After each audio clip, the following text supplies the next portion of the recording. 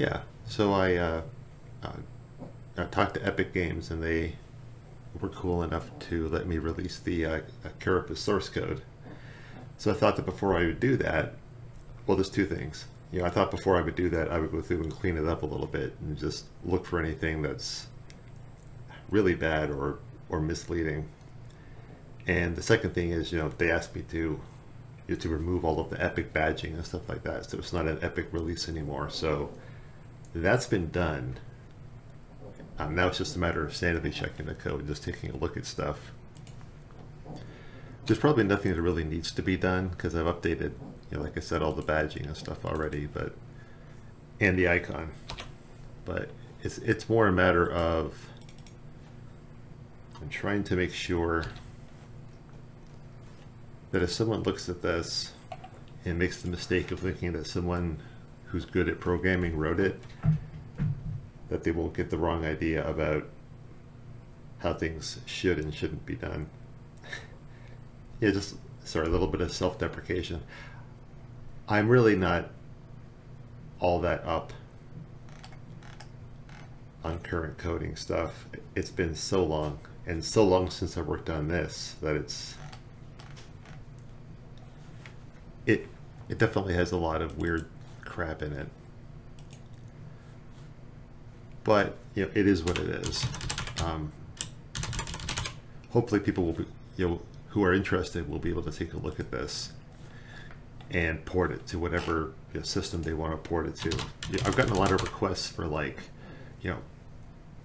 could you make a Mac version? Could you make a iOS version? Can you make a version that runs in a web browser? And frankly, I just don't.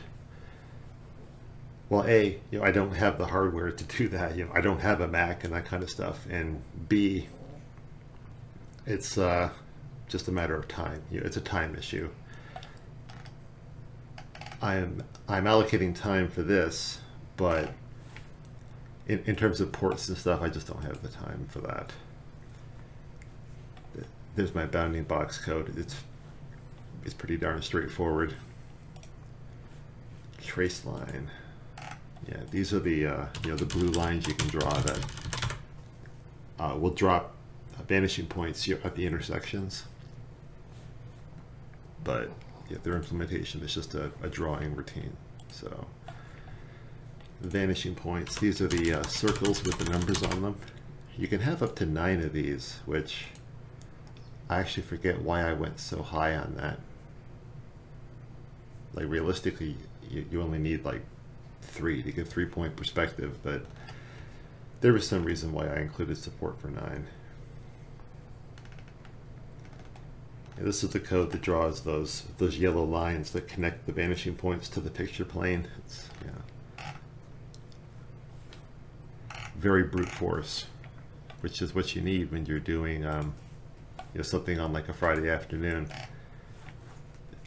I coded this during Epic Friday, but obviously there was work done after that to to clean it up and get it finalized so I could actually release it. But for a couple days work, it definitely is a program that won't die because people keep asking me about it, and it seems worth taking a look at it. What is this thing? Okay, this is the Viewport panel. This is the actual thing that we draw on, I think. You see me deleting all these using lines at the top. That's because this is the new Visual Studio 2017 release that just came out like yesterday. So I thought, screw it, I'll fire it up in that. And there was a cool option in there for having it highlight using things that aren't actually being used for anything. So it's just a little bit of code cleanup help. So that draws the overlays and that kind of stuff. And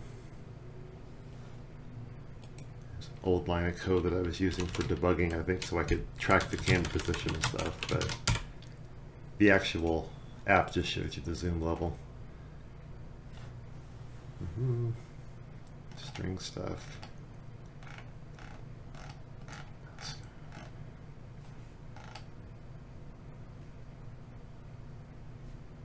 preview key down.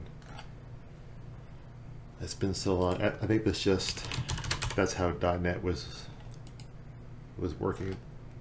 This is where all the keys get handled here, and the app reacts to them all. The up and down cursor keys and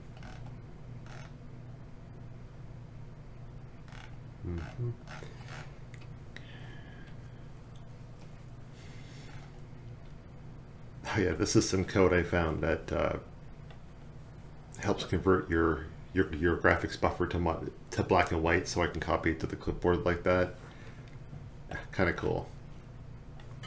Oh, that's neat. Looks like it grays out the full name if you don't need it. I like that. That still compiles. It does. Excellent. Less code is usually always a good thing. Handle vanishing point. Yeah, okay, good. All right. And then the world CS. This is where most of the meat and potatoes of Carapace live. The world. I write everything like a game programmer. There's a world and there's actors inside of it, and it's just how my brain is tuned.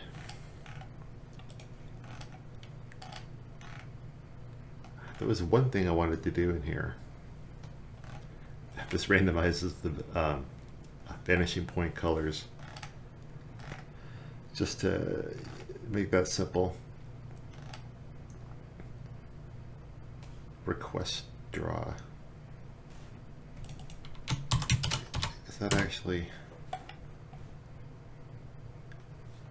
No, I don't think that's actually called by anybody. If I delete that, is it still builds? Okay. Yeah, that was a dead function. Nice. Draw to bitmap. Okay.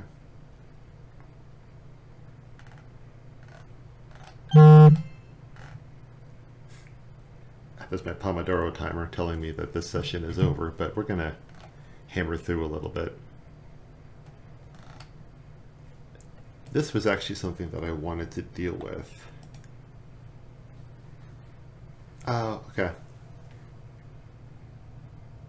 No, so this is actually fine. In my head, I had this weird memory that all of the help text was just being, it's a giant string that was being generated with a bunch of pluses, like you see over here on the left. But I didn't count on the fact that y is incrementing, so it drops down one line every time. It's fine.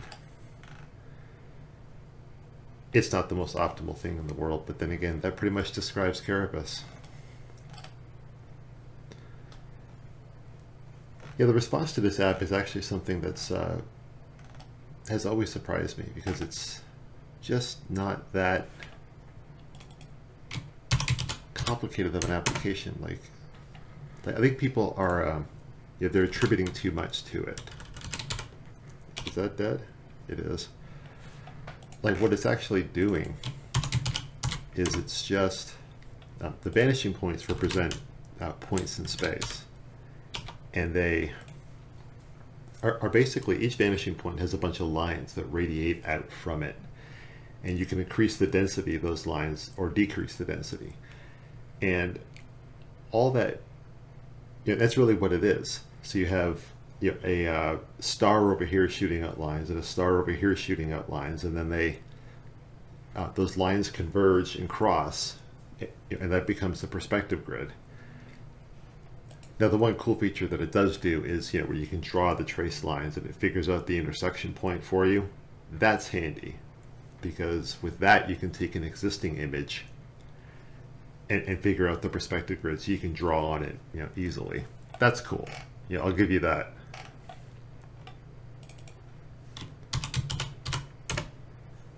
Okay, that function is being used. And generic drawbox is being used. Draw circle must be.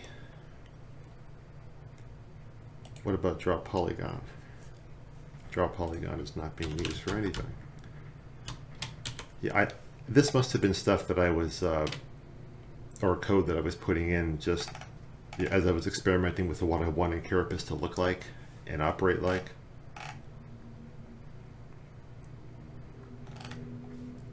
But that's definitely used. Draw box is never used. Good, go away. Make sure we're still compiling. We are. Okay. That one's being used. That one's used. Draw text is pretty obviously used. Add delta to viewport camera. Let's just do a quick search. Yeah, is being used. Okay. So, all right, let's give it a run here. Make sure that it's still functional.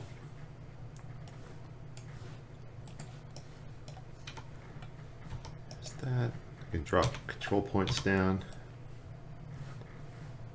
Drag them around.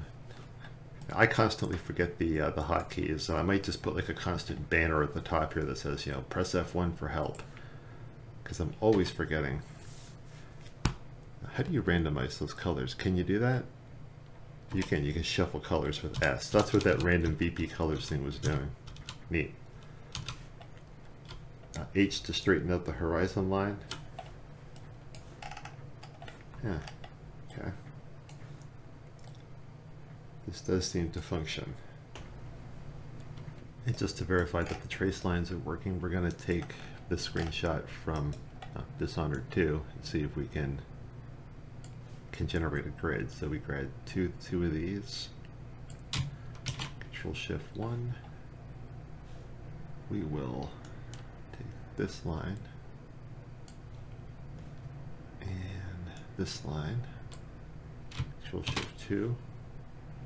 Yeah, this is functioning, and that line will be the control point 3. If I get rid of the background image, there's your perspective grid for drawing on that image. So yeah, this all seems functional.